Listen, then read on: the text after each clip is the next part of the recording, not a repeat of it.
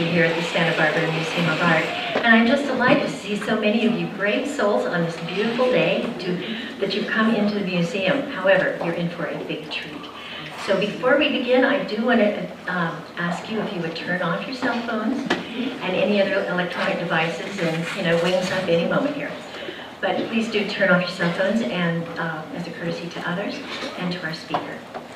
And now it is my great pleasure to introduce to you Julian Cox. He is here as one of our distinguished Curator's Choice lecturers, and he's lecturing, of course, in conjunction with the exhibition, This World Is Not My Home, Danny Lyon Photographs. The exhibition comes to us from the Menil Collection in Houston, and we have been privileged to purchase the Civil Rights portfolio.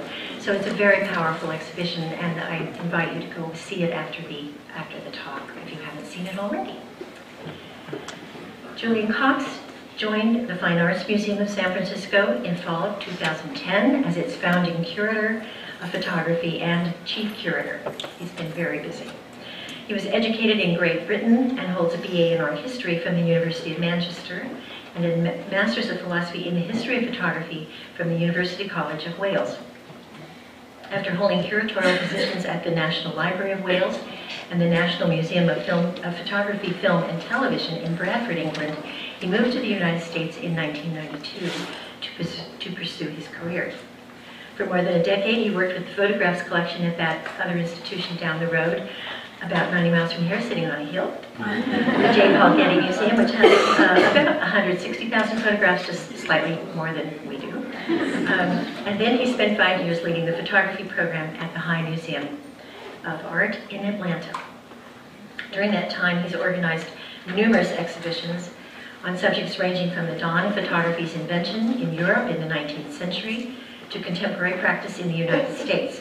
Joining the Fine Arts Museums of San Francisco, he's organized and hosted several exhibitions, including Ralph Eugene Meteor, Dolls and Masks, Man Ray, Lee Miller, Partners in Surrealism, This World Is Not My Home, Danny Lyon Photographs, and most recently and on view now, Eye Level in Iraq, photographs by Carl Alford and Thorne Anderson, and it just opened this week. It's a very powerful show.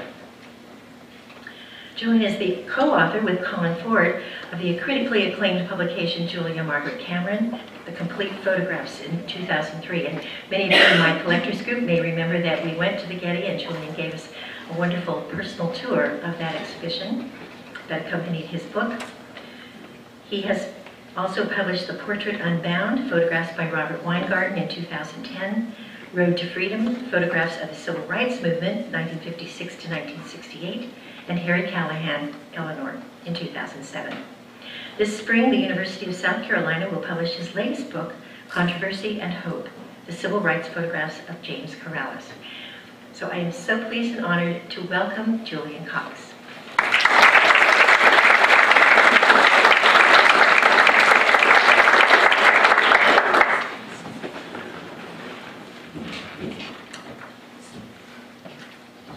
Thank you, Karen, for that lovely introduction, and a real pleasure to be back in Santa Barbara. It's a beautiful place, and a place I used to visit quite regularly when I lived a few miles down the road in Los Angeles, so really delighted to be back. And about an hour ago, I walked through the exhibition with Karen, and it just looks fabulous. If you haven't seen it already, you must see it. She's done a beautiful job installing the show and augmenting it with this very important civil rights portfolio that I understand has recently been added to the museum's collection. And it adds so much to the presentation that we weren't able to show it in San Francisco, where this show was on view a few months ago. And it just sort of fleshes out the significance of this artist in a really important way. So bravo to her for making that happen. You are looking at a picture of Danny Lyon on his motorbike at age 23. He had just come back from the South and sort of completed his work in the civil rights movement, which will be a focus of my talk today. But it gives you a good sense of his personality. He's sort of somewhere between James Dean. You think about The Rebel Without a Cause from 1955, and then you think about Easy Rider, which is 1969. He's sort of sandwiched in the middle of that great film with Dennis Hopper and Peter Fonda and Jack Nicholson. And he's surrounded, this is a montage, a photo montage that he made in the later years, actually in the mid-80s, but he's surrounded here by contact prints, small, square, 2¼ inch contact prints from a series that's called Uptown, a series of pictures he made in Chicago when he was, in a sense, beginning to trying to decide for himself what he would do next as a young photographer who had already accomplished a great deal by photographing in the American South, but was about to move forward and make some extraordinary new bodies of work. One of which was the bike riders, which is superbly presented in the museum here. The first gallery you go into, when you get off the elevator, you're surrounded by about a dozen pictures from this seminal body of work. He published a very important book with it, which has gone into multiple editions. And this is the kind of epitome of his sort of his fascination and love of freedom. I mean, really, in a way, his work over 40 years is in his early 70s now. His work over 40 years has been about, I think, investigating the concept of freedom from the different sides of that definition, and I'll talk more about it as we go forward. But this is the sort of iconic image from that body of work, the bike riders, that he made around 1965, 1966. So the pictures that you just saw in the first slide, those portraits that he made around Chicago, simultaneously he was also embedding himself with the Outlaws biker outfit, which was based in Chicago but sort of fanned out throughout the Midwest. And he was a bike rider himself, as you've just seen. And this became a major body of work for him and has entered really the history of photography, 20th century American photography, as being, you know, one of the most important photo books of the middle part of the century. He then moved on to make important work in Texas, investigating the prison system in that state. And actually, you heard from Karen, she mentioned that this exhibition was organized by the Menil Collection in Houston, and that institution very early on supported his work in a very powerful way, which is why they have a significant holding of his photographs. Mrs. de Menil was very interested in African culture and African American culture, and she had seen his civil rights pictures and thought they were powerful and important, and helped to fund the work that he went on to make in the Texas prison system, which is another iconic body of work from the middle of the century, and probably amongst the greatest things that he ever made. He spent 14 months in and out of the prison system there and made many hundreds of photographs which were edited into the book, which is now impossible to get. It's out of print and available for thousands of dollars, usually on eBay or in the rare book market, and has been incredibly influential to a whole generation of younger photographic artists. Here's another picture on the left-hand side from that same series that he made, again, in 1967 and 68. And he wrote this wonderful book that was published just a few years ago now, I guess 5, 6 years ago now, called Like a Thief's Dream, which was, I would really encourage you to get a copy of it if you're interested in this subject that he spent so much time thinking about, because it consists of correspondence between himself and a prisoner by the name of Jimmy Renton, the chap who's, you see in the lower part of the composition here, the lower part of the book cover.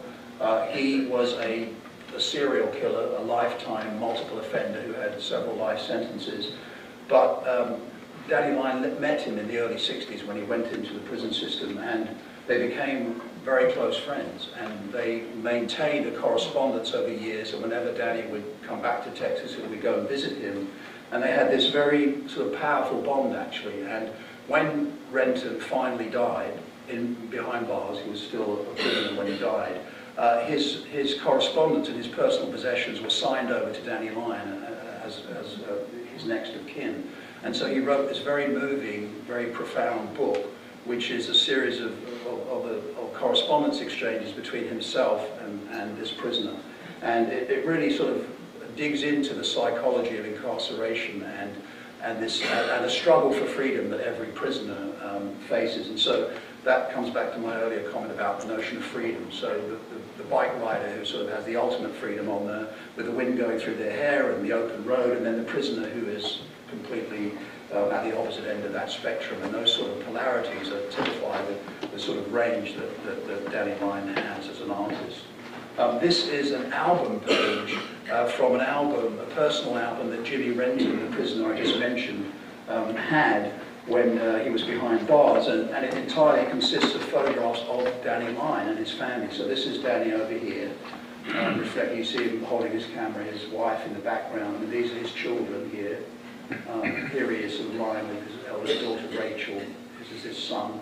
And then this is him down here in the left-hand corner. You'll see some other images in a second, in New Mexico. He has lived for about 40 years in a small little community called Menil, which is about 20 miles away from Albuquerque. And you know, he sent these kinds of pictures to Renton as a way for him to understand what was happening in his life and to sort of include him in the larger world that he was having no experience of as a person who was incarcerated. So these kinds of relationships are, for someone like Danny Lyon, a very important underpinning to who he is as a person, but also how he works. And we'll look at more of that as we go forward. One of the things that is on view in the exhibition, which is really quite beautiful, are 2 or 3 of his personal family albums. So this is just a spread from one of them, and you see Danny here, with his dog, one of his 7 dogs up here. This is a field of adobes, sort of being dug out of the ground in New Mexico. Down here, a chap called Eduardo Rivera, who was an illegal immigrant from Chihuahua, Mexico, who Danny Lyon would bring back and forth across the border every season to help him build his home and to provide work for him.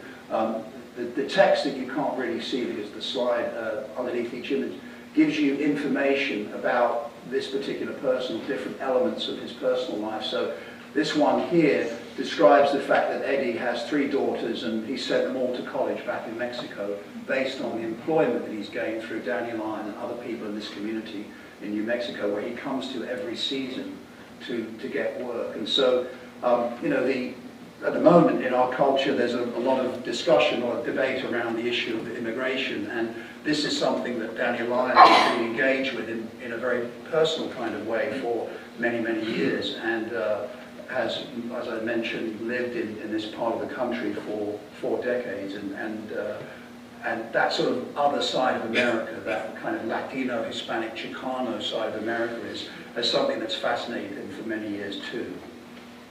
This is a picture that he made in the small little community of Llanito, which is about a mile away from where he lives now. He chose these folks as his subject matter.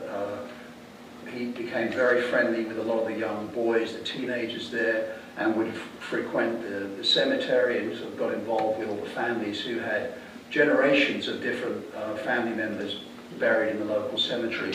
And you'll see that some of these individual images here being then incorporated in a photo montage like this several years later. This one is for Johnny Sanchez, one of the young boys in the community who was actually died in a head-on collision about 5 or 6 years after the initial pictures were taken. So it's a kind of memento mori to this guy's life.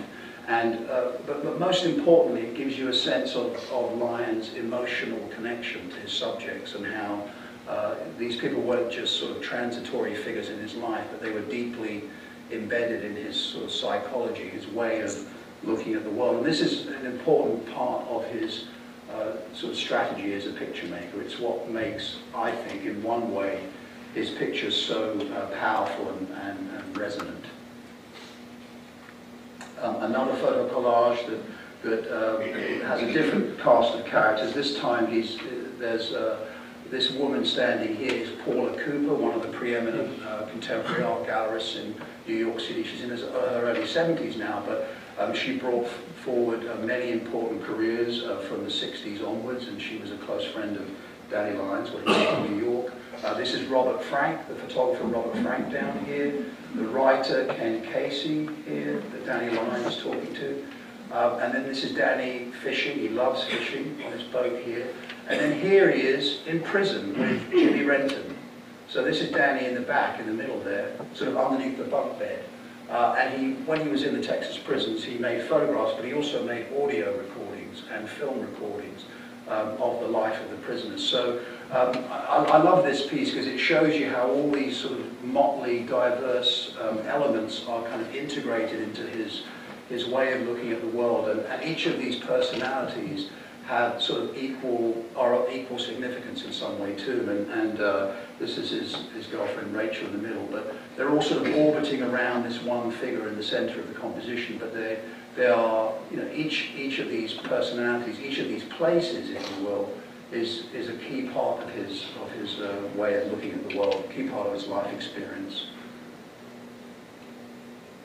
He also made films, and many of them. Danny Lyon has published about 12 books on his photography over the years, but he's also made a similar number of films, and they don't often get seen that much because they were shot on 16mm and 8mm, and they're difficult to see, but he loved filmmaking. He actually taught Robert Frank how to make films.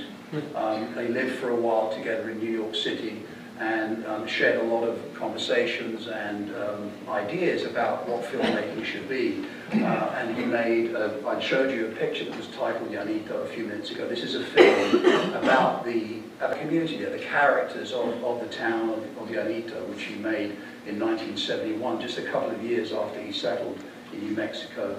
And then a film from a decade later called Born to Film, which is from '82, and that's much more personal, really, very autobiographical. It's really about his relationship with his family. At this point, he was beginning to have children and make a family. And so this is a very personal kind of film, and it's set, again, all around his property in New Mexico, which is about maybe 5 or 6 acres, and it's right next to an Indian reservation, and he maintains close friendships with that community even today. And then sort of bringing things up to the present moment, this is the most recent body of work that he created in China. He traveled there pretty extensively from 2005 to 2007 and created a book called Deep Sea Diver. And this body of work is really very personal, very autobiographical. He grew up in Queens, New York, Danny Lyon did, and you know, he was deeply impacted by the photography of the Depression era in America, the work of Dorothea Lange, Walker Evans, and such characters, and also had seen a lot of the work of Henri Cartier-Bresson in magazines like Life and Look and so forth. And in many ways, Cartier-Bresson had traveled to China and made really important pictures there in the 50s and early 60s. And so this was a kind of odyssey for him, a kind of pilgrimage to China to see what he could find and to investigate parts of the country that had been neglected by this incredible rise in the major urban cities like Beijing and Shanghai, and the depopulation of the rural areas into those large cities. So he hired, you know, cab drivers and translators and went really out into the middle of nowhere in China and produced this body of work that really doesn't look like 2005, 2007. It sort of looks like 1950, really. So he wanted to sort of plumb the depths of that community and see what was there, and to see, you know, really to sort of look backwards in time, I guess you could say. And these are some of the most contemporary photographs that are in the exhibition upstairs.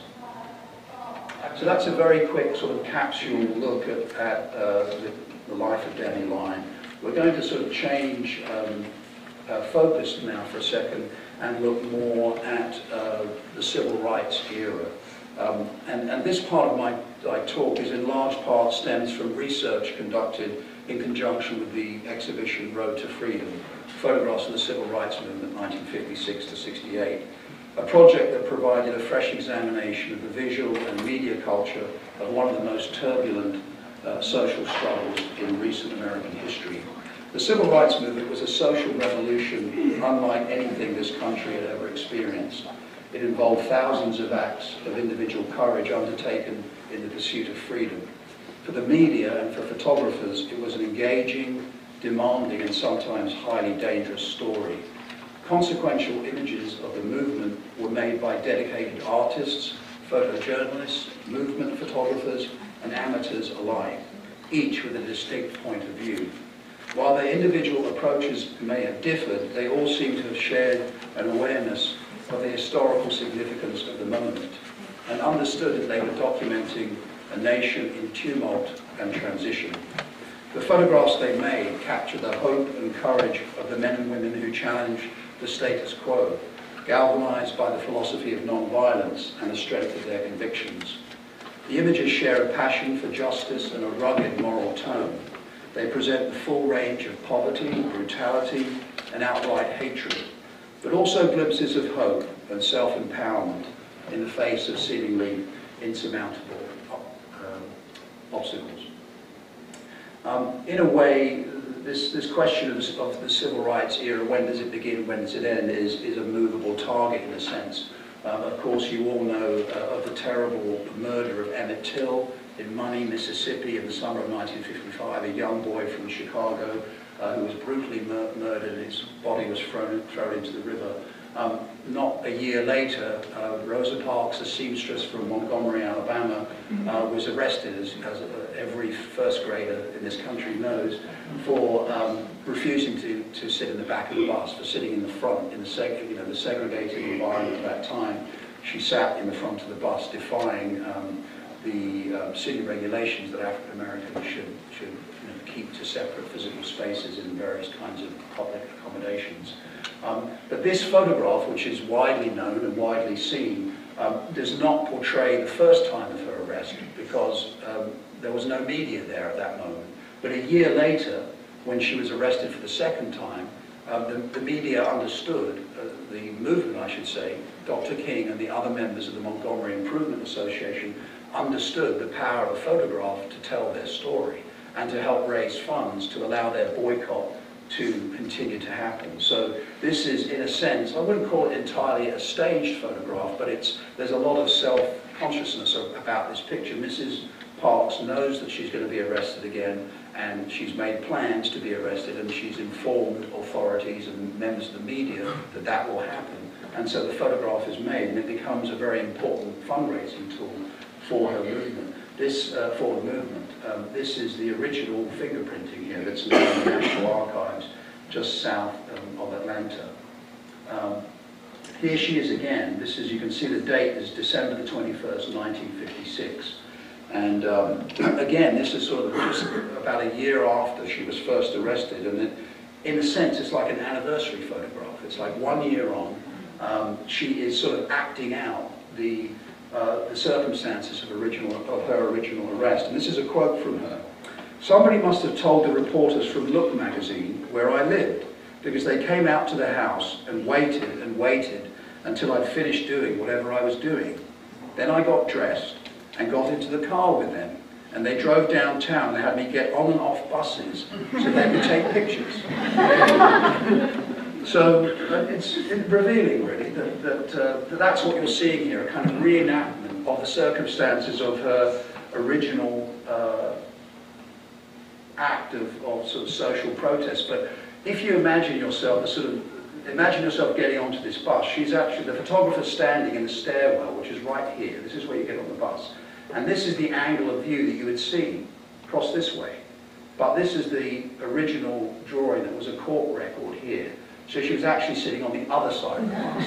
So it's a small detail, but nonetheless important because it shows you the way that history gets written. There are the kinds of errors that get made, and how, of course, photography can be a fiction as well as being a fact. And so this is a leitmotif through the civil rights era, where we have many photographs that are, I would say, as pure as the driven snow in terms of their authenticity, but also others that are concocted to some degree or fabricated to some degree. And this is where we get into this interesting dialogue, I think, around the notion of the documentary and how one defines documentary. And I think 2 weeks from today, in this very auditorium, there'll be a discussion with a few experts to unpack that a little bit. It's an interesting topic, I think. What actually is a documentary photograph? What does it constitute?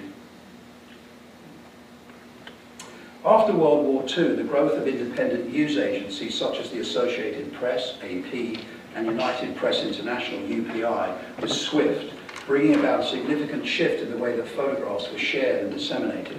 they could be exchanged and published with greater speed and ease than ever before. Wire photo technology was in its heyday during the Civil Rights era, and agencies such as AP and UPI were under intense pressure to deliver newsworthy photographs for daily newspapers across the country. When they were covering the civil rights beat, agency photographers, like this chap here, Will Counts on the right-hand side, typically carried mobile darkroom equipment, allowing them to process the film and make wet prints on location. Once developed and processed, the still moist print was wrapped onto a drum scanner and transmitted by telephone to the nearest news bureau. The goal was to get the image and the story transmitted as soon as possible where it could be printed and evaluated by editors for publication. For reporters too, being on hand to get the news and send it from the scene onto the wire was essential to stay ahead of the field. And this chap here, Alex Wilson, is a reporter who worked for the Tri-State Defender, an African-American newspaper out of Memphis, one of the preeminent journalists of his generation, regardless of skin color or creed. He was an extraordinary journalist and was brutally beaten when he was covering the integration of the Little Rock High School, which is this very famous picture on the left that probably most of you have seen before, of Elizabeth Eckford, who was one of several students entering the school that day. And she's isolated here from the other 8 students that joined her that day because she was a day early. There was a mix-up in the understanding of what day they were doing it, and she ended up on her own entering the school, which is why she seems to be sort of so isolated and threatened by this crowd of girls behind her who are sort of berating her for her actions. But Alex Wilson, just coming back to him for a second, this chap here with the Dumbo ears right here is just about to rain a brick on his head. And you know, this is the least chilling of the series of photographs that was made that day, and you know, he suffered severe head injuries and was basically never the same after this event. So this is a very kind of poignant photograph because it's almost like the last few moments of his regular life before he gets injured.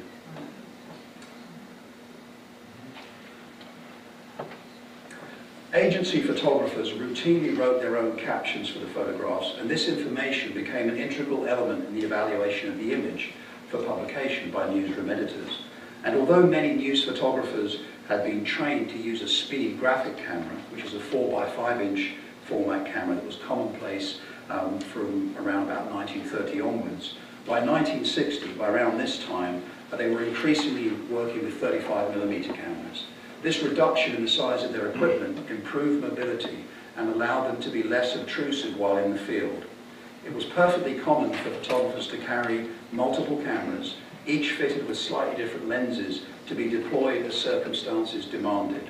Establishing and then maintaining contact with movement leaders was key to landing a good story, as was knowing how and when to disappear when danger loomed. This is a photograph from 1960 that was made in Atlanta, Georgia.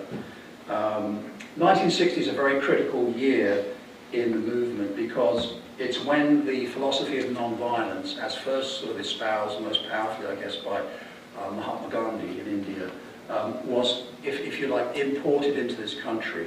And the city of Nashville was the hub for that. There were a trio of really important ministers there, C.T. Vivian, Kelly Smith, and James Lawson, who taught a whole generation of young students the philosophy of nonviolence. They held these nonviolent training workshops where you would learn how to receive physical and verbal abuse without responding in kind. And this philosophy of nonviolence was to be the most powerful tool of the movement during this time. So this young man here and the girl who's sitting on the chair are kind of going through that training to learn how to be ready to then go onto the streets and to peacefully protest.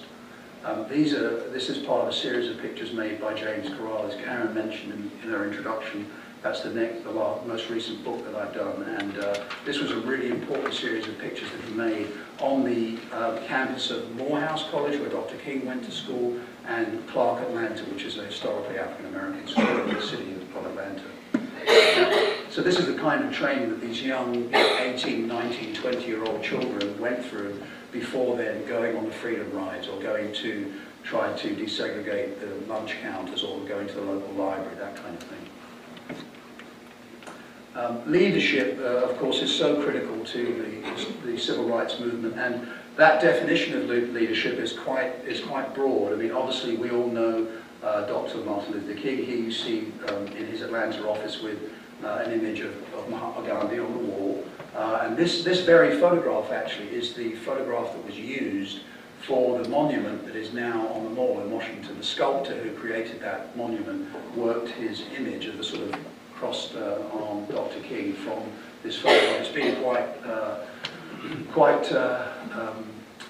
what's the word? Someone help me. No, there's a word. What is it?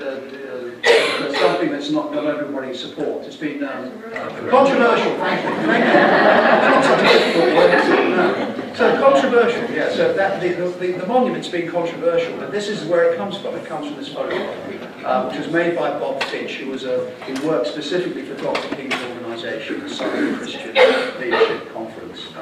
But Dr. King, an incredible orator, of course, in a freshly minted PhD in theology from Boston University, and the kind of leading figure of the movement. But on the left-hand side, you have Fannie Lou Hamer, who was equally influential, but came from such a different kind of background. She was one of 20 children from a plantation family deep in the heart of the Mississippi Delta, and you can see, she's just wearing flip-flops in her sort of summer dress. She didn't have really any formal education, but was extraordinarily important in that state, in her home state, helping to register rural African Americans to vote, helping them to take literacy tests and so forth.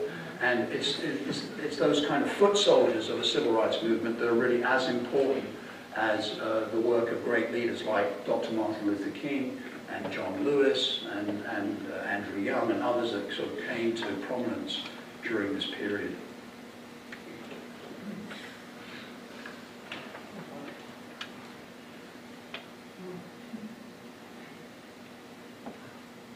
You really have to say much when you look at a picture like this. Yeah, I'll just let that be.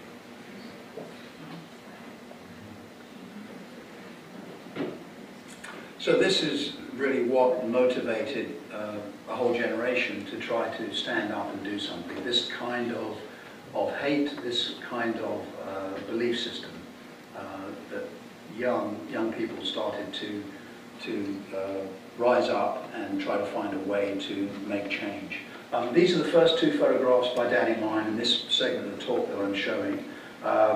This poster, some of you might be able to read it, but I'll read it for those that can't. It says, "Atlanta is living a lie."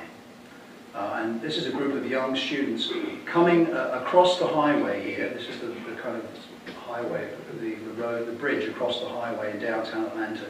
And they're walking from their campuses, where you saw that nonviolent training picture, from Clark Atlanta, from Morehouse, into downtown Atlanta to petition over the segregation in public accommodations, in hotels and restaurants and so forth. And they were willing and able, quite happy to go to jail for their protests. And Atlanta at that time was regarded by many Northerners as a sort of relatively liberal, progressive city. Yet for African Americans, there was a chokehold in terms of their personal freedom there. And this was the city that Danny Lyon went to in order to become active.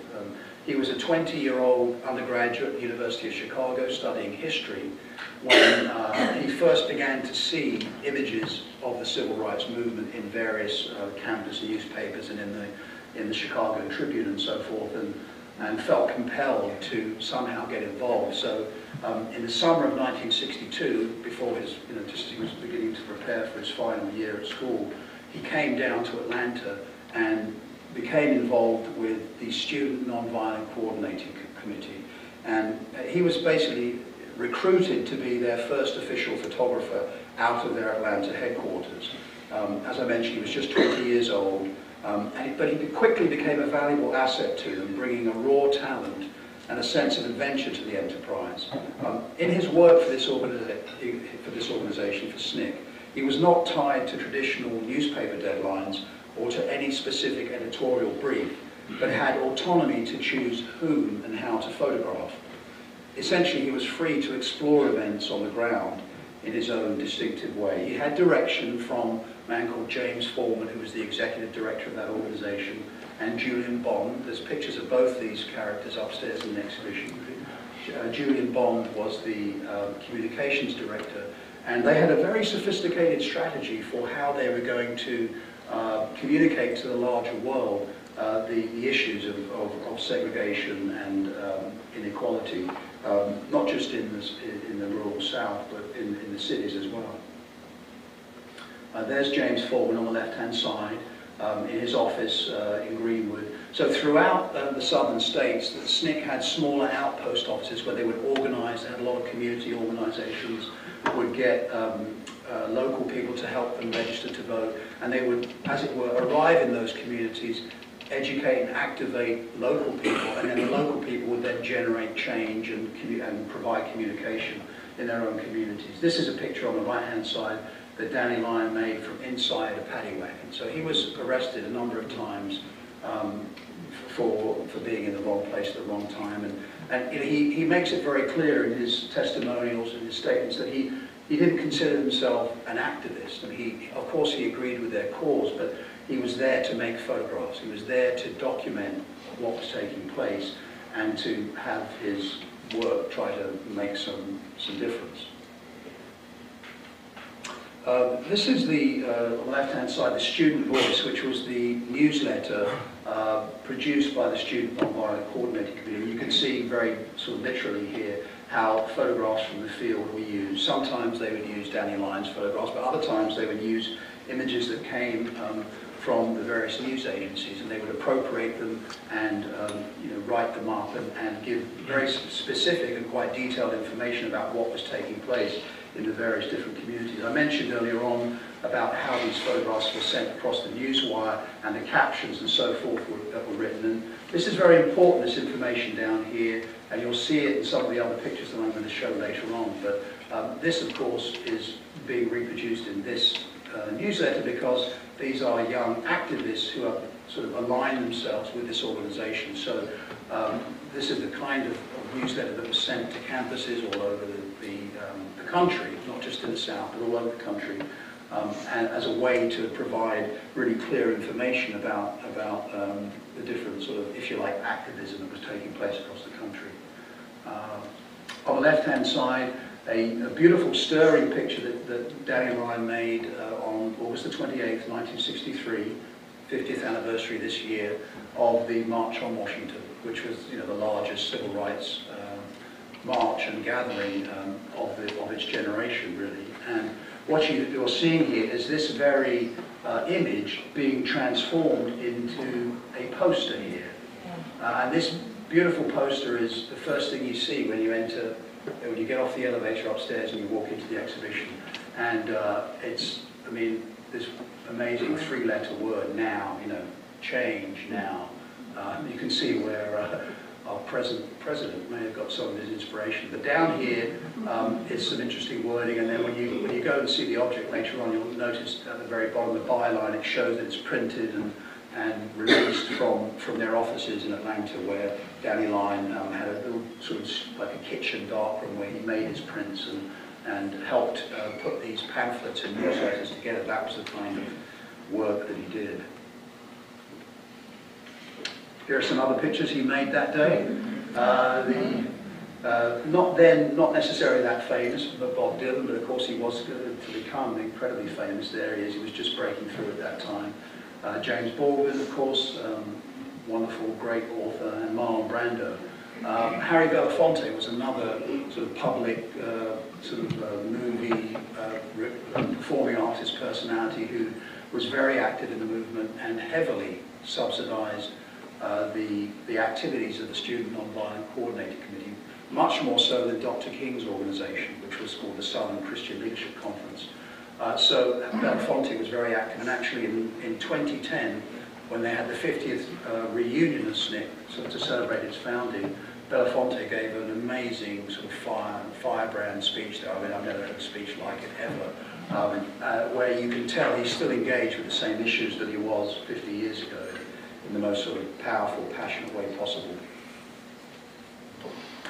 So these are the kind of grassroots activities that Danny Lyon also documented. This is one of his fellow SNCC workers here on the porch, talking to this woman on her front stoop, basically giving her information about how to register to vote, telling her about community meetings, and trying to help spread the word. And so a lot of the photographs that Danny Lyon made they don't have great drama in them. They're really sort of showing the basic work that young folks did in the communities to try to get people to be better informed about the different possibilities and to help sort of empower them to move forward on their own terms. On the right-hand side, the work of a woman called Doris Derby, who was really a great discovery for me personally when I was working on this project. The first African-American PhD ever awarded by the University of Illinois, Urbana. She was a PhD in anthropology, and as a young woman, she was from New York, but she came down to the South and got involved in the Albany movement in South Georgia in 61, 62, and used her skills, her interest in media and her skills as a photographer to document the work that people like this woman here, Elsie Dorsey, was doing in her community. This is basically a vegetable cooperative, like a kind of farmer's market environment in Shelby, Mississippi, a very poor part of Mississippi, and showing the kinds of positive images, really, the positive response of African-American women who in many cases had been fired. They may have been housemaids or had other kinds of jobs, but many of them were fired for registering to vote or in other ways protesting the segregating circumstances they found themselves in. So the work of Doris Derby is really, really important. You're going to see her right here in this next image. This is her here just a few years before. This is her figure on the right-hand side of the frame here. She's wearing her SNCC badge right here, and with her kind of headdress, and a wonderful person, wonderful woman who made very significant documentation of the work that was taking place in the American South during this period. On the left-hand side, a great image. There are some others that are part of the portfolio that the museum here has just acquired that are upstairs. Jim Clark was the sheriff, this figure here, in Dallas County, Selma, and I mean, widely known for his ruthless, approach. He would regularly beat and harangue African Americans, and had a terrible reputation, and was written about in all the major newspapers, and singled out by a lot of photographers that came down there to try to document the situation. Of course, we all know the tragic story of the bombing of the 16th Street Baptist Chapel in Birmingham. This happened, 2 or 3 weeks after the March on Washington, middle of September 1963. The 4 girls who were murdered that day attending Sunday school services were Addie Mae Collins, Carol Robertson, Cynthia Wesley, and Denise McNair. And these are the parents of Denise McNair. Look at that face. I mean, it's amazing. You just see her terrible loss, and holding this picture of their young daughter who, been so brutally taken. There's a fabulous photograph in the exhibition upstairs that Danny Lyon was in New York when this happened, was immediately flown by SNCC down to Birmingham to sort of cover the story. And there's the picture that's upstairs is very similar to this. There's just no figure in the window, but it shows the sort of smashed glass and how the building itself has been shaken by this sort of terrible mercenary bombing that took place. This is a sort of a great picture by Danny Lyon, typical of the kind of thing that he was able to do. A very wily character, really sort of good at talking his way into different situations. And here he's in the funeral chapel for one of the children here. So I love this image. It's so touching and profound in many ways. This image of the Last Supper up here, and this young woman who's sort of peering down into the coffin. But there's no other pictures quite like this from that particular story. And this is one that's sort of very rarely seen and published. So essentially, Danny Lyon was sent all around the southern states by the SNCC office, usually by James Foreman, who was the main person directing him. In a way, this organization, SNCC, has a very sort of flat management system. There's no hierarchy. They were all basically the same age. Foreman was a little bit older, but he was the sort of one of the great leaders, and he had a very strong bond with Danny Lyon and would send him hither and thither to cover particular stories that were important to record in one way or other. And Danny Lyon had a kind of credit card, so he could jump on planes and go from here to there to get to where the action was, and immediately make the pictures and send them back to the Atlanta office for then distribution to a larger network. What we're going to do now is just, I'm going to show you a short piece of film footage from a documentary that I made with an independent filmmaker a few years ago that includes some interviews with a couple of the young girls in this picture. So this is a photograph made in a place called Leesburg in southern Georgia, not far from where Jimmy Carter was born and raised, Plains, Georgia. So it's about an hour and a half southwest of Atlanta, and these young girls were incarcerated for more than 25 to 30 days for simply trying to take books out of their local library in Americus, and held captive in this single concrete building for that period of time. And the segment that we're just about to see sort of brings that back to life. So just going to, it's only a few minutes, but I think you'll find it quite interesting. The first voice you're going to hear is the voice of John Lewis.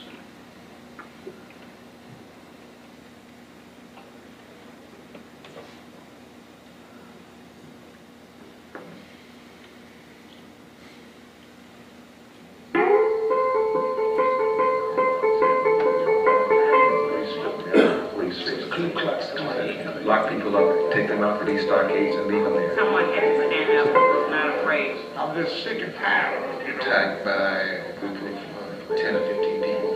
They didn't say that. And then they jumped on it. I didn't say so. 4 innocent girls killed on Sunday morning, and we taught them about nonviolence. No, that's racism. I have a dream today, a dream deeply rooted in American dream.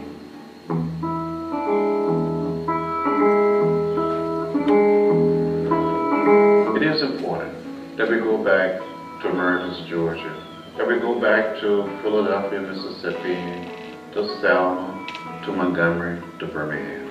These places gave birth to a movement.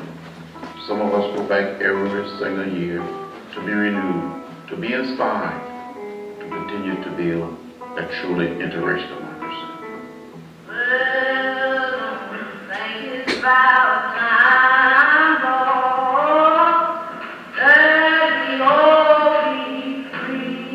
Our goal was to go down to the Sumter County Sheriff Department and just kneel and pray. And we never made it.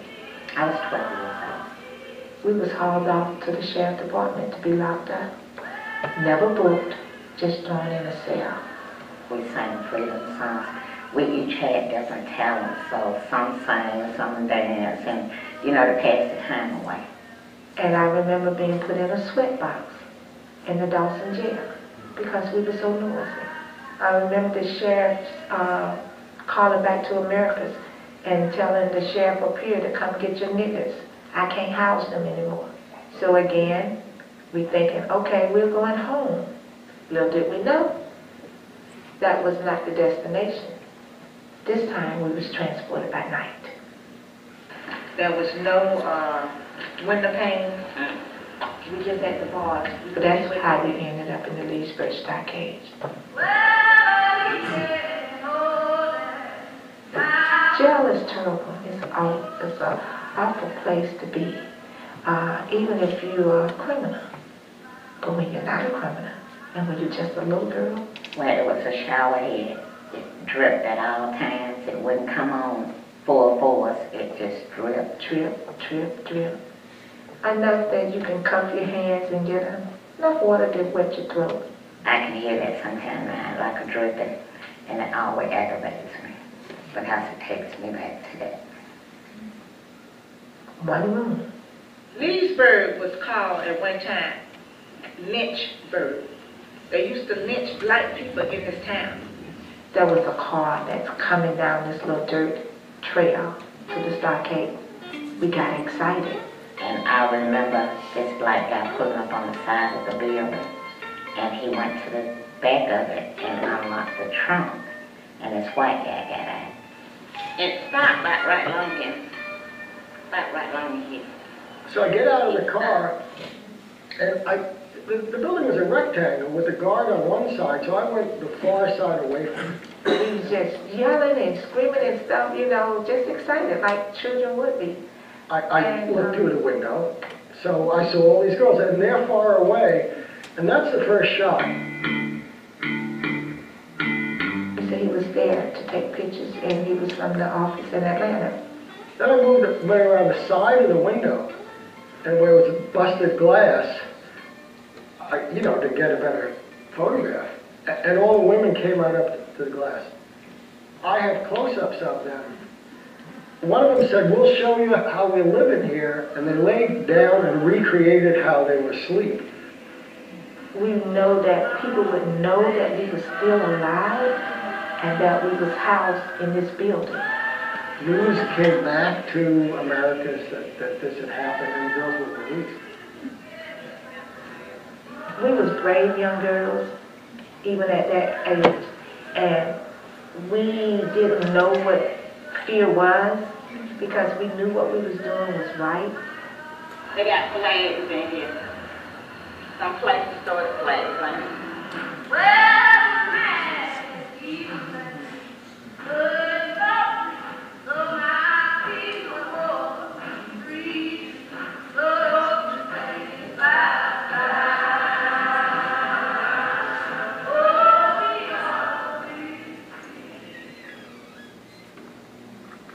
So there's the contact sheet that he refers to, and you saw some different stills from in the film. And this is a statement that Danny Lyon made about the pictures. He says, "That night I took my pictures back to Atlanta and processed them. Within days, SNCC had placed the pictures in the hands of a US congressman who entered them into the congressional record. Word quickly came back to Americus, and the girls who were being held without charges were released early in September. Until that moment, I don't think I'd really been accepted into SNCC fully. After all, SNCC people were activists. Most of them went to jail routinely. They did things. It was one of their finest qualities. All I did was make pictures. But in Americus, my pictures had actually accomplished something. They'd gotten people out of jail." And one of the girls, once she got out of jail, her name was Henrietta Fuller, submitted this sworn testimony, 13th of September 1963. She says, "I'm 13 years old and was in the Leesburg stockade from August 31st to September the 8th. There were 32 kids in there with me. There were no beds, no mattresses, no blankets, pillows, no sheets. The floor was cold. You lay down for a while and soon it starts hurting you. So you sit up for a while and it starts hurting you. So you have to walk around for a while. The smell of the waste material was bad. I went to the bathroom there to urinate, but didn't have a bowel movement during the entire 9 days I was there. There was a shower, but it wasn't clean enough for you to bathe in. At night, the mosquitoes and roaches were at us. In the middle of the week, the white man gave us some blankets. 2 or 3 of us slept in one blanket."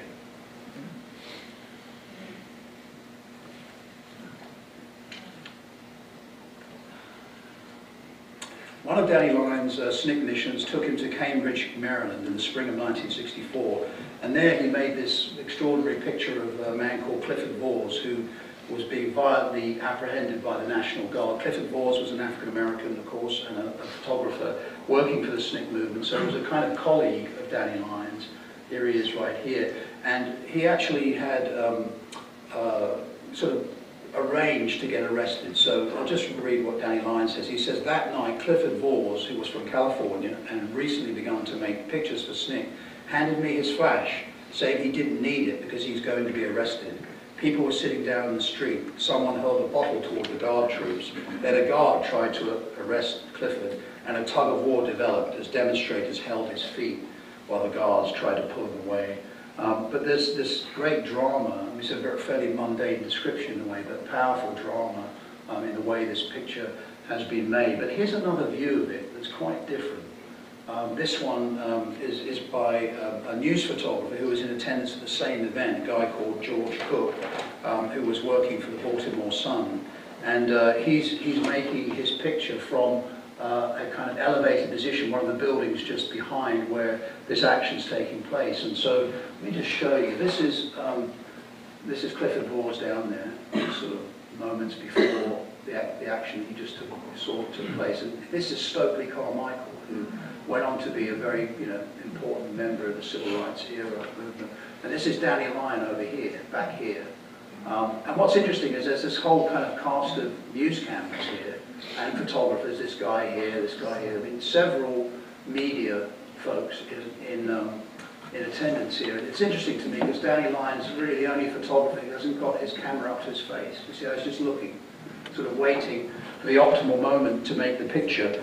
And there's something really powerful about this image, I think, because you get this sense that you're in a front row seat, you're the only person there, you're up very close to the action. There's a kind of horrific reality to the way this picture's been put together. But as we've already heard, in some senses it was pre-arranged, it was a setup in the sense that Clifford Laws knew that he wanted to be arrested, and he wanted to create a dramatic looking event that could then be photographed and then disseminated out to the larger world. So the civil rights organizations were very skillful in knowing how photographic images could help advance their cause.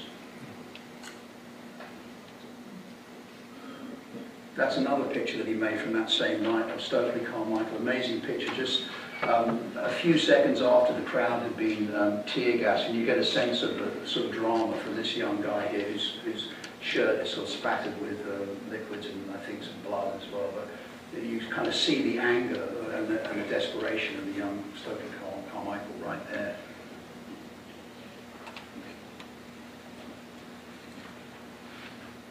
I'm going to move along a bit quicker now because I've already taken up quite a bit of time. Birmingham, of course, Birmingham, Alabama was a real centre for the civil rights movement.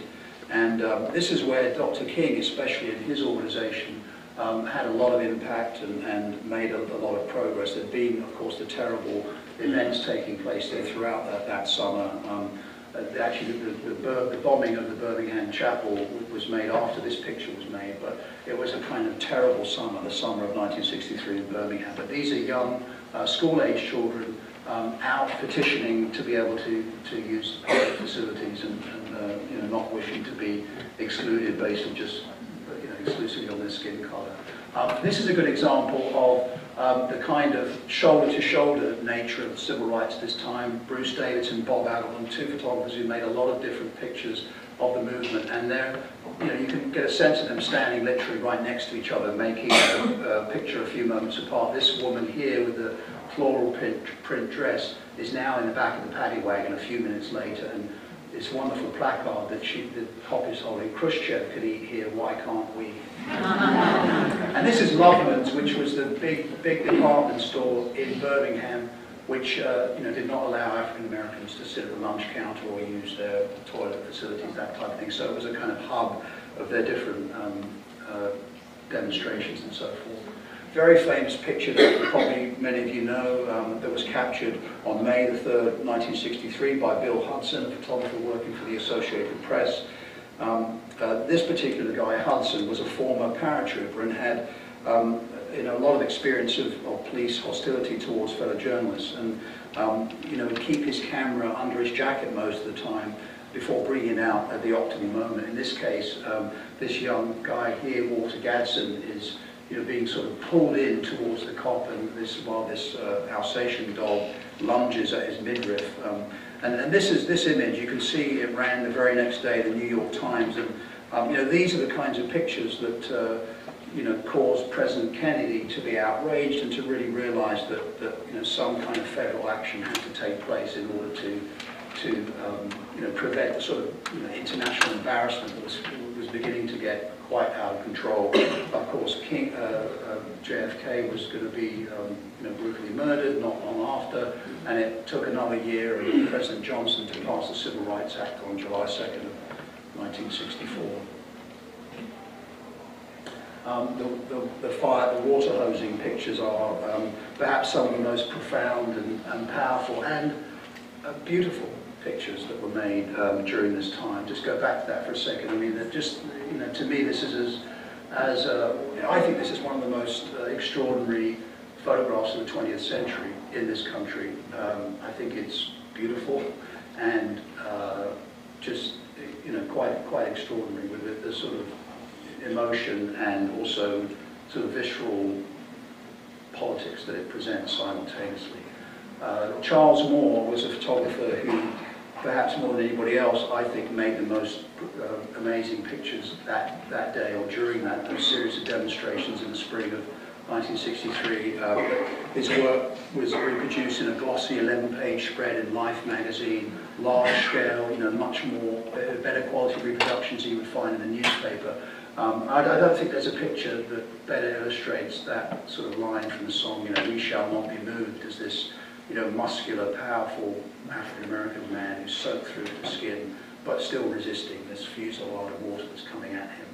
And in this image here, I have to tell you that when I first saw this picture in New York in a private gallery there, I was kind of shaking when I saw it because it was so beautiful, because you can't really see it in the reproduction here, but you can just about see this woman's expression, and then down here, it's really this finger, outspread hand, that she's kind of keeping her whole body weight from falling on that hand, and her wedding ring is sort of glinting in the fire. So it's, we know that she's a wife, she's probably also a mother, but she's still in this situation trying to make a difference.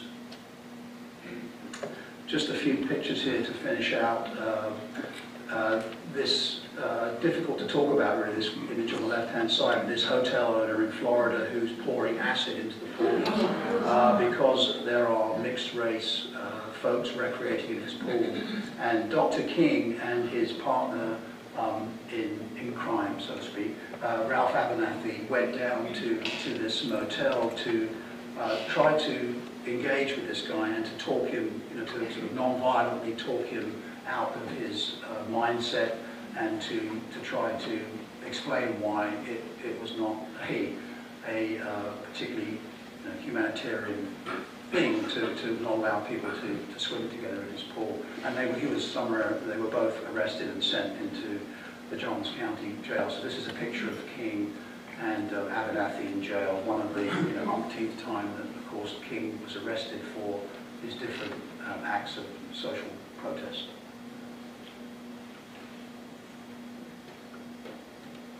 I've been talking about non-violence, of course, as being the main thrust of this era, but gun violence and violence in general of a kind of more extreme kind was ever present, and as the 60s continued, guns became more and more prevalent. You see the Watts riots here in 1965, and then on the right-hand side a photograph from Bogalusa, Louisiana, and this is the kind of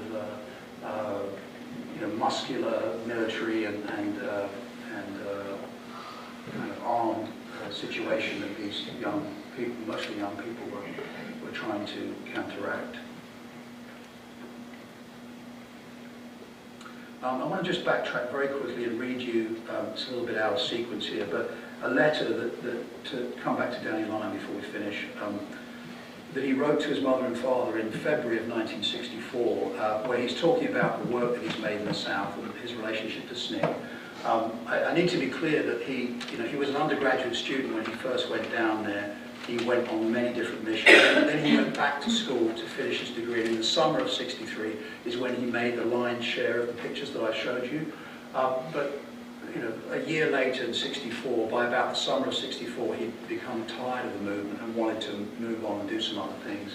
And this is a letter that he writes to his mother and father, with whom he was very close, and he talks about his work in the South. He says, "I'm very involved in the SNCC organization and doubt if I would be so easily replaced.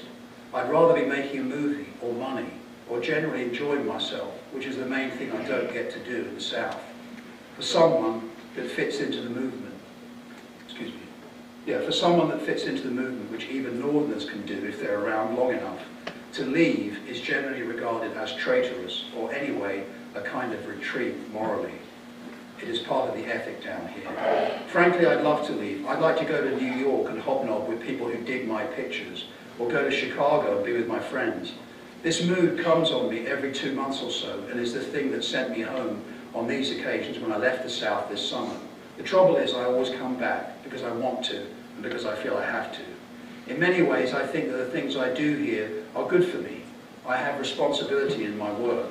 Somehow, because of the movement and the conditions of the country, I feel forced to face this responsibility. In the particular form, it means doing SNCC pamphlets instead of riding and photographing motorcycles, which I would rather be doing. I'm very aware that the lure of New York is the lure of fun and irresponsibility. None of us want to be here.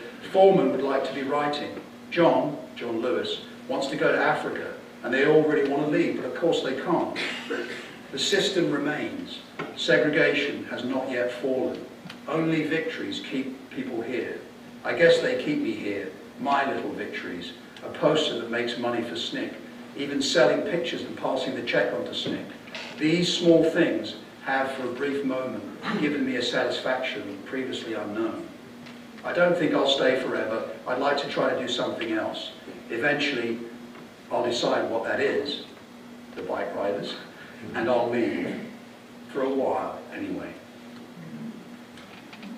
And this is where, in a sense, one piece that I talked about, the movable target of history, but this is where it ends, in a sense, with King's terrible assassination in Memphis in 1968, in April of 1968. But people like John Lewis keep that story alive. Here he is, 40-some years later, with Danny Lyon in Raleigh, North Carolina, at the 50th, I mentioned earlier on, the 50th anniversary union of the SNCC organization. Thank you very much for your time.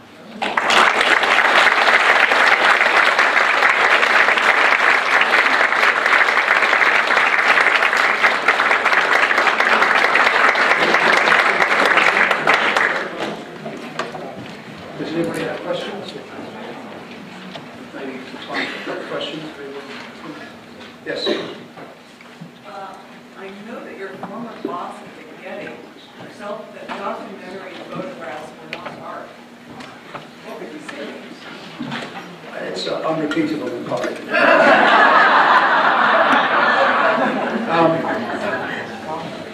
Yeah. Next question. No, I think what I would say is that this is going to be a great question for the folks that are coming 2 weeks from now. But what I will say is that when we did this exhibition and people saw it in Atlanta, Washington D.C., Chicago, and in LA at the Skirball Cultural Institute, there seemed to be a lot of great response. I mean, a lot of it was emotional, a lot of it was intellectual. It triggered people in, I think, an important way. And I mentioned I've just opened a show of work about the Iraq War, because we're about to hit the 10th anniversary of that conflict. And just seeing people's response in the first few days at the Dion has been great. And a lot of people, it sounds like self-referential, that come and thank me, for doing it. I think, it's not all of this kind of photography is art. I talked about those pictures of the hosings at the end, and that's where I think the photograph does move on to another level, sort of aesthetically and otherwise. It's a tough, there's lots of different ways to come at it, but I believe that it belongs, it needs to be shown. Those kinds of pictures need to be shown, I think, in museums, because museums are a place for dialogue, and they're a place for learning, and they're a place where we sort of, the museum needs to have a relevancy to people's lives in the larger world that exists outside the doors, whether it's in 1960 or in 2010. So I think these sort of pictures should be shown in museums. Yes?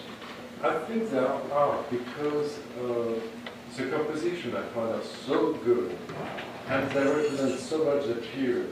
The pictures are composed like if you see that same picture 10 years ago, it loses some kind of vitality. Then there seems to be, even the word movement, there is a lot of movement in all those pictures, because it represents that period so well. I think we can call it out. Yeah, I think that's very well said. Thank you. Anybody else? Yes. You spoke about his relationship with the prisoner, was it James Renton? James Renton, Jimmy Renton. Renton. Yeah. But what was so compelling about that relationship for him? He didn't ever photograph him inside the prison. So was there some, what kept that relationship going to the level of intimacy that photo? Yeah, it's a good question. I mean, he did actually make sort of snapshots of him, but nothing that he would sort of call like an art photograph. Right. So, you know, I think I sort of sound like a book publisher. You have to read the book. I mean, it's really amazing. But because it's like a call and response, you know, because you have the letters that Renton wrote to him that Danny Lyon has, you know, in his home in New Mexico, and then you have the letters that Lyon wrote to him that he hadn't read for 30 years, but he got them back when the archive, you know, when his possessions were shipped to him in his house. So, you know, he's sort of going back through 30 years worth of correspondence and reconstructing what that relationship was like. A couple of times he also, you know, actually escaped from prison, was captured and reincarcerated. So it's a crazy, I mean, it should be a movie. It's like crazy, the story. But I think, you know, what's interesting about, this isn't really answering your question, but what's interesting about that book and the exchanges they have is that you know, Lyon knows that he's a very flawed human being. He knows that he's a criminal. He knows that he should be behind bars, but he has this crazy empathy for him somehow. He's sort of part of who he is, understands and connects with him. And you know, that's what makes his work, I think, powerful photographically, because he has an immersive sort of relationship to his subjects, whether they are prisoners or bike riders or civil rights, activists, or, I mean, less so the work he did recently in China, because he was sort of parachuting in and out, but, you know, that's sort of how he rolls. You know, that's been the way that he's made his work for 40 years. And the first slide I showed was, it said photographer, filmmaker, writer. And I mean, I read a couple of his things. He's a very good writer. And so these three things are kind of roiling around together, and they're all kind of working off each other. So photography is just one element of the way that he kind of captures and preserves how he feels about people and about things and culture. And I think, you know, as a European, you know, I'm you know, constantly learning about American history and culture. And I think Danny Lyon's, you know, his view, or what he's tried to say about America, and actually the Americas, because he's worked in Mexico a lot, he's worked in Colombia and other countries, you know, and he lives in a very interesting kind of Chicano, Native American community. You know, he's always trying to sort of look at, you know, what the definition of America is and what his relationship is to it. He's extremely well read. He's read more history than probably anybody I know, and yet he's this kind of maverick dude. You know, so he's it's complex. It's very complex, and but I've seen him kind of almost move to tears when he talks about these criminals that, you know, that he's corresponded with and who've been as important. I mean, they're on his family albums next to his kids, these people. It's bizarre. But that's, you know, that's what it is. Thank you. Yes? The civil rights movement began before '63. Yes. Was he involved in it in New York as a youth? No, he wasn't. He was from a very middle class family. His father was a doctor. His brother, he only has one sibling as a doctor, and he was kind of expected to go that route, but he didn't.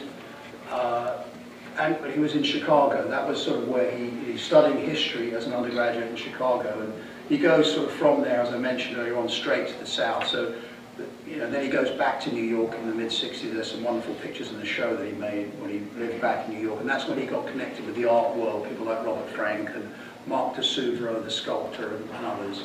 But he, you know, it was through reading magazines and, you know, being an informed, you know, smart, informed college student, as he said, well, you know, these other people are taking the freedom rides and getting involved. You know, I love photography. I have some aptitude at it.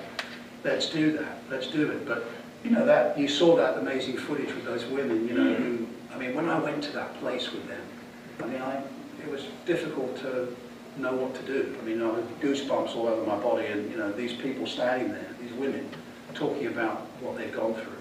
And they now, I mean, very, very active in that community, you know, talking about this era and educating the young children coming up.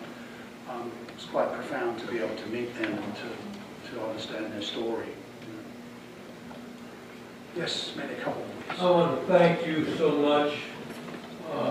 Your work is so timely, and we need to understand what's going on and what our history has been. Thank you, thank you, thank you. Oh, you're welcome. Thank you very much. That's very kind of you. Okay, one more. Yeah. What's Mr. Lyon working on at present? He is. You can ask him that question when he comes here a few weeks from now. He's coming in April, isn't it? Like? Yeah, you can come back and see him. He's a real character. You'll have fun with him. Trust me. He's essentially, you know, he's got a wonderful family, and you know, he's busy with his family life. He's writing a lot. And one thing I'm trying to do, sort of having gotten to know him over the last several years, is sort of exploring his archive, thinking about, he's getting to that moment in his life when maybe a major retrospective is in order, you know, to look at how to put that together. But, you know, I don't think if he was standing next to me, he'd probably laugh at me, but, you know, he's quite an ordinary character, you know, he's tricky, it takes a while to break him down, so he's figuring out, you know, how that might happen, but he's been publishing, he has a trio of books with the Feiden Publishing House, and now he's working on, there's a trio of books. The first one was a sort of series of photo essays that hadn't really been published. The second one was the work in China. Then this last one is a kind of retrospective, but typical to Danny, he does it like back to front. So it's the most recent work first, and then it goes back to the early 60s. So he's active, you know, he has exhibitions here and there. But he hasn't had a full major museum retrospective, and I think that needs to happen. I have one other question. Are you familiar with this book, Hands on the Freedom Cloud? It's all Danny's photographs, and it's all the original voices of those women that in the movement there. Yeah, it has been a few years since I looked at that, but thanks very much, everyone.